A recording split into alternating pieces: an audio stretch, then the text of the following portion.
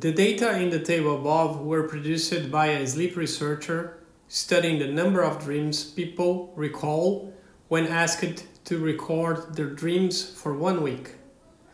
Group X consisted of 100 people who observed early bedtimes, and Group Y consisted of 100 people who observed later bedtimes.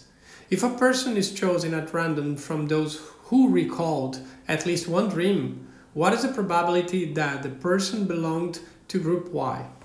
Okay, what is probability? Is the sample set that he wants to study in the denominator, and in the numerator is what you want. Okay, the events that you want. Okay, the sample set was 200, but he wants only who recalled at least one dream, so I exclude 36. 200 minus 36. Okay, and what is the group that you want? Okay, Group Y that had at least one dream.